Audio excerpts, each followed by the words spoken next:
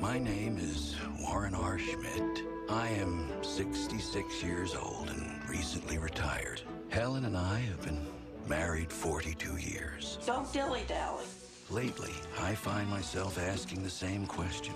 Who is this old woman who lives in my house?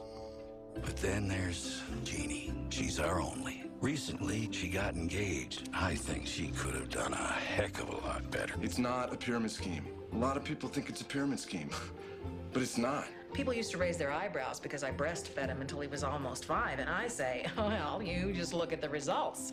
My father didn't think so much of you at first. Yeah.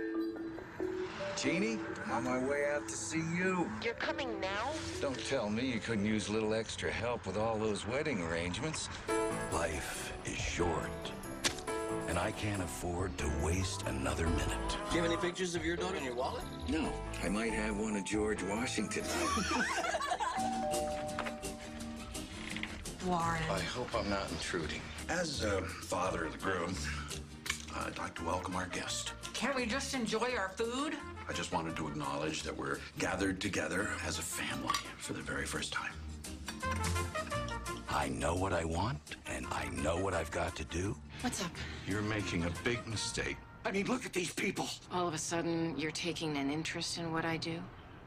I know we're all pretty small in the big scheme of things, and I suppose the most you can hope for is to make some kind of difference. But what kind of difference have I made?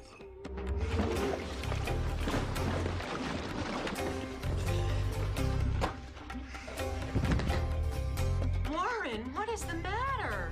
I'm okay. It still seems pretty weird for this to be happening today. I have these left over from my hysterectomy. They've expired, but I think it's okay. Mr. Schmidt will have a seat right there. All right? Mr. Schmidt?